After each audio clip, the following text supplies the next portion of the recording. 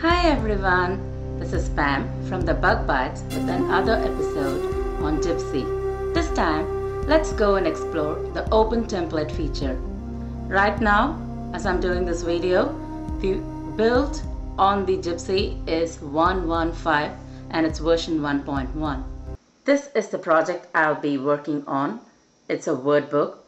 I personally like to tag each and everything, so I call this a type 1 word book where the frame remains the same and the tab is tagged. If you want to read more on this, you can see my post Understanding the Word Book in my blog. Now let's go to the Gypsy and design. I'll select a 12 by 12 mat and I've set the cursor at 8. I'll go ahead and bring the new arrival cartridge and select the feature I want and the image I want. It's a stroller. I'll go ahead and click outside the mat and reduce the cursor to 1 and go and get the Plantain school book because I want the font to be pretty thick. So I'll select that fat A over there, and if you can see here on the keyboard, you get an idea that each letter is not the same height. That's why I've gone and clicked the actual height so that each letter will remain the same height. So I'll go ahead back to my keyboard layout and select the word baby. I'll go ahead and ungroup it and then move it about on the mat where I want it.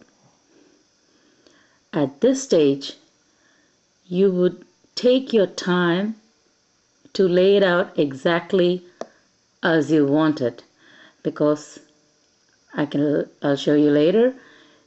You cannot you can do a change in the template, but when you start designing the files, if you go back and make a change on the original template, it'll not show up on your design files. I'm now rotating the B to where I want it on the mat.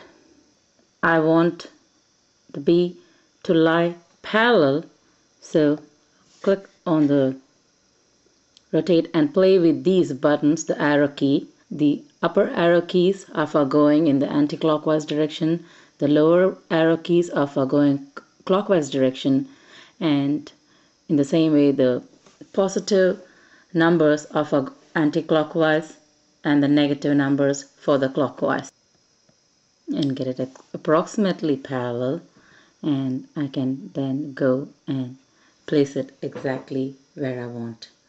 I'll do the same things to A, B, and Y. Once I have everything where I want to, I'll go back to the 100% matte view, and before I save the project, I will take a post-it and make a note of the dimensions, the features I used, and the cartridge I used, because let me just show you a quick thing. If I select the image for you and press the keyboard layout button, it's going to show you the last, if you look here, it shows Plantain school book.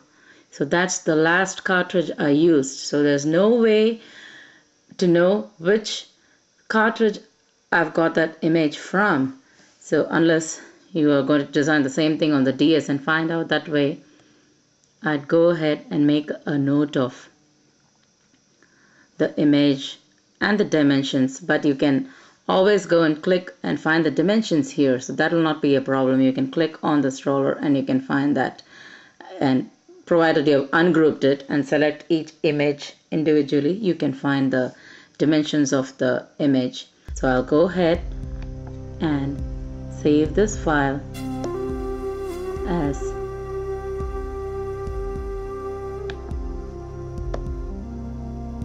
baby workbook.